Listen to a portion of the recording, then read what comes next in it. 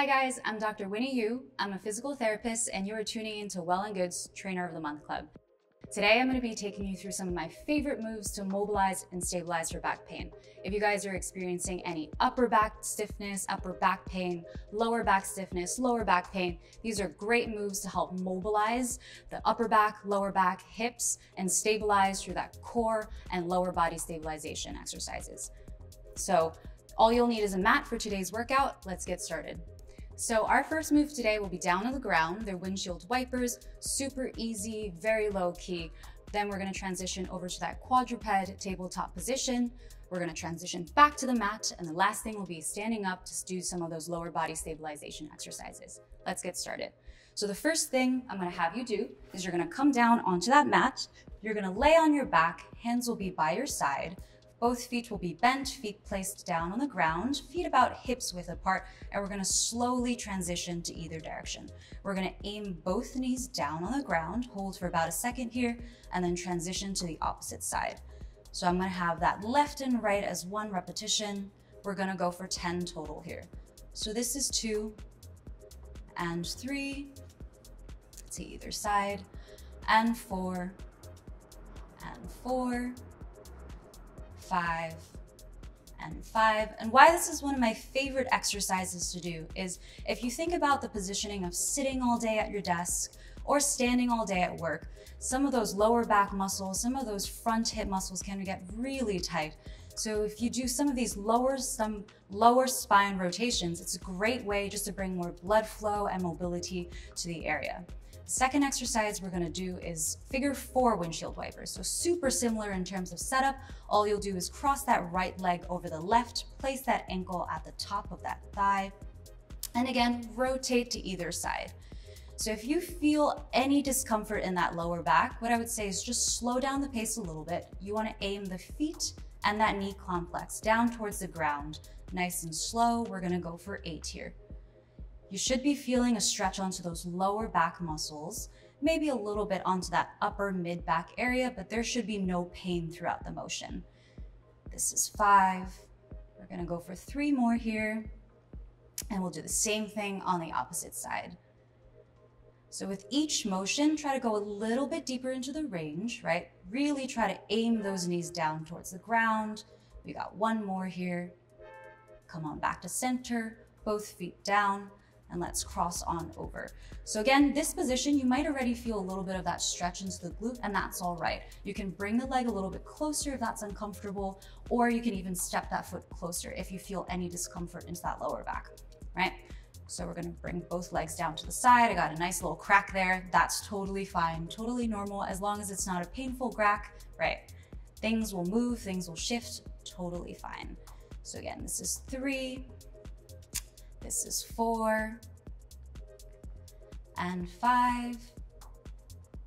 And I was just saying, if you do any of these exercises in your day-to-day mobility, right? This is something I would traditionally give to my client with low back pain. So you're coming through one of my first sessions as a physical therapist, welcoming you into my clinic, doing some of my favorite exercises that you can do as honestly part of your everyday, day-to-day routine.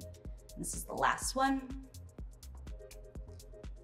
And then I'll have you step on back to center. We're gonna go for 1 more round of quadruped exercises before we transition back to this position. So in this position, right, if you are experiencing back pain, I would have you first roll onto your side. So I don't want you to do a smooth transition. You can come onto your side in that side lying, push yourself up into that quadruped position. So in terms of quadruped, I would have you hands, elbows, and shoulders stacked into that even position. So you don't want to be too far out or too far back, right? Your core is nice and activated. Feet are about hips width apart. Knees, again, stacked under that hip, right? Gently tuck the chin. So the biggest thing that I see with a lot of my clients is they're either here or they're really extended. You don't ever want to crane through your neck, because if you think about where your neck, shoulders, and hips are, right, it's all connected. Everything is connected in that kinetic chain. So if you're here, right, that's gonna put more pressure into that lower back. So what you wanna do is be in a nice straight position, core is activated, chin is gently tucked, hands are stacked, and we're gonna go into a few of those cat-cows. So the first thing I'm gonna have you do is round through the spine, drop through the neck, push away from the ground, hold this position for about a second. You're gonna slowly transition into that arched position, look on up, reach the tailbone up towards the sky, hold this position for a second. We're gonna go for 10 repetitions here. Slowly drop on down, round through the spine, reach up the rib cage nice and tall towards the ceiling, and then arch again. So about 1 to 2 second hold at each position. Smooth and slow transition. You don't want any pressure being placed too far into the hands. Really, this is a spinal mobility exercise, bringing more blood flow to the muscles around the spine, bringing more blood flow to the joints and lubrication to those areas of the spine. We're halfway, we got 5 more here. Good. And breathe through it. You want to take nice, big, slow breaths. This is still part of that warm up. Nothing should feel painful in this position. Last 2. And last 1. So from this position, I'm going to have you guys place that hand behind the head, right? Think about your hand as a gentle cradle for the head. You never want to yank through the neck as you're going to this position, right? Gently place the hand behind your head. You're going to tuck the chin again, come into that tabletop position, and we're going to drive that right elbow down towards the ground and reach up nice and tall towards the sky. Where the elbow goes, your eyes will follow. So never crane through your neck. So that's 1. We're going to go for 8 here. And 2. And 3. And again, with every repetition, you want to slowly ease into the movement. If there's any discomfort at the back or at the neck, right, don't go quite as far. This is a dynamic mobility exercise, so you never, ever, ever want to crank or bounce at that end range. A lot of my patients will really try to push and pulse. Don't do that, right? Ease in with every repetition. Your joints are getting more lubricated, the muscles are getting more warm, and we'll reach up towards the sky. So we'll switch on over to that other side, but as I was saying, you never want to crank or bounce within any of the repetitions. You want to smoothly transition, and with every repetition, it's going to feel a little bit smoother. So if it's not available to you on that first rep, that's okay. By the 8th one, you should be feeling a little bit better. So hands behind the head again. Hands are stacked with that elbow and shoulder up in that straight alignment, and we're going to drive down towards the elbow, reach up nice and tall towards the sky. Down towards the elbow, we're going for 8 here. And breathe with each one. Really open and inhale, exhale as you come back down. Perfect. We have 3 more here, guys. Squeeze through the core. So even though it's not a core exercise, there's always great ways to mobilize and stabilize the spine by understanding what proper core activation is and really protecting the spine in all motions. So from here, we're going to transition back onto our backs, right? So same thing as before, we're going to lay on down. Feet will be bent about hips width apart. The first thing I want you to focus on is that tunnel underneath that lower back, right?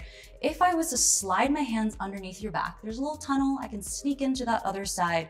I want you to take that hand out, right?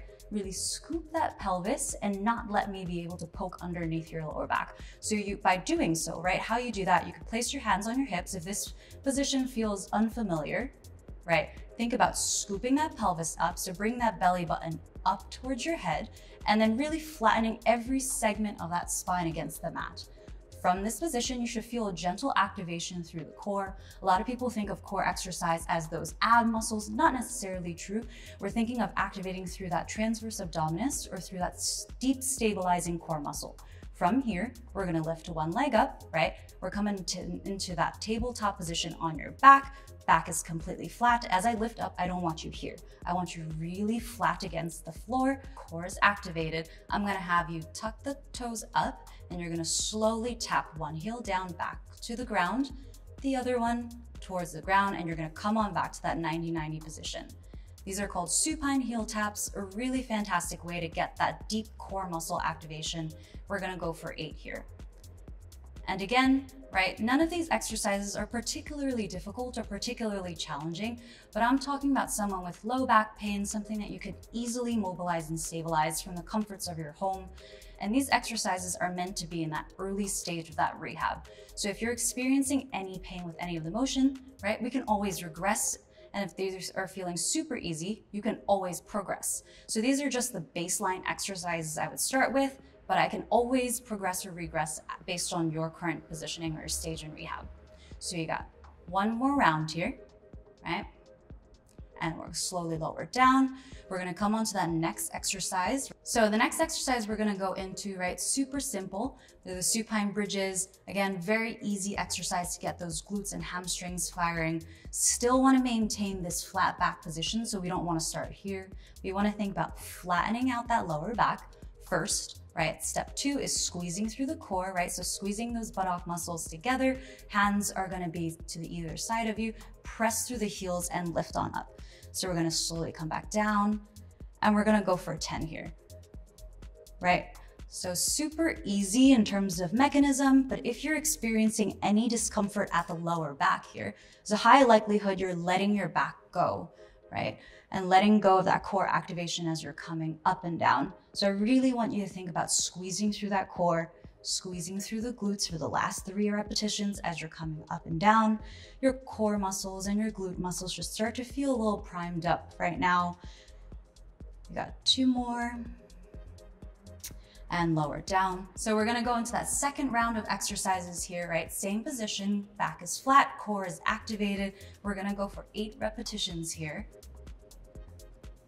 So same thing, maintain that back flat as you transition into that tabletop and heel tapping position. Your back should not lift with either one. You guys have 3 more here. You may start to feel your quads working a little bit. That's totally fine. These guys are trying to help stabilize as you're moving through that position. Perfect. And then again, feet will be placed flat down on the ground, flatten through the back, squeeze through the core, squeeze through the glutes. We're gonna lift up for 10.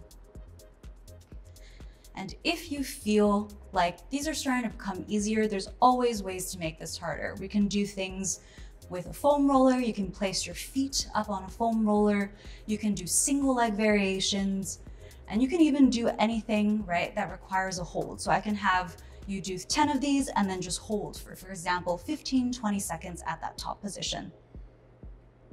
All right, so from this position, we're gonna slowly transition up. If you don't really have crazy back pain, come on into standing. If you're uncomfortable, you can always come into that side lying before you come into that standing position. So from here, we're gonna stand on up, right? We're gonna come into some body weight squats. So feet are gonna be a little bit wider than hips width apart. Weight is into the heel, right? Hands will be on your waist and we're gonna sit the bum back. So we're gonna come into those squats, and from the side, if you feel any discomfort at that knees or the lower back, something that I always tell my patients to do is think about folding in half. So if you put your hands on your hips, you wanna sit the butt back, right? Weight is still into the heels, right? We're not up here, we're not here. So I want you to think about driving through those heels, sitting the butt back towards your heels, and then come on up. We're gonna go for 10 squats here. And the big thing I want you guys to focus on is, even though it's not a core exercise, you can make it a really fabulous core exercise by stabilizing through that transverse abdominis like we did before. Perfect. You got 2 more here. And then we're gonna come on into those standing hip abductions. So the next exercise we're gonna do is those standing hip abduction. You're gonna shift your weight over to one side, core is activated, weight is into those heels, right? You're gonna slightly hinge forward and we're gonna kick back. So the big thing here is really making sure that you have that core and glute stability as you're moving. You don't wanna be just squeezing through the glute, but then swaying your trunk to either side. By maintaining that front stability and that back stability, you get a nice stable brace, almost like a corset, right? To help stabilize that lower back as you're moving. 1 more, and then we're gonna shift the weight over to the opposite side, hinge forward. So again, we're sitting the butt gently back, right? Core is activated, glute is activated, and we're gonna kick back. This is 2, and 3, and 4, 5, 6, 7, 8, 9, and 10. From here, we're gonna go one last final round of those squats, right? I really want you to think now As you get comfortable with the motion, really try to go pick up the pace a little bit faster, slow on the way down, a little bit faster on the way up. This is a great way to build up that power, start to warm up those muscles even more. We got 3 more here.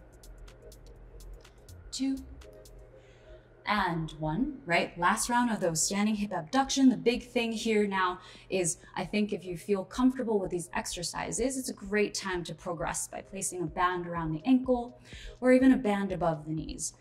By placing the band closer up towards the body, you actually get the benefit of a shorter lever arm, which means that you have less resistance.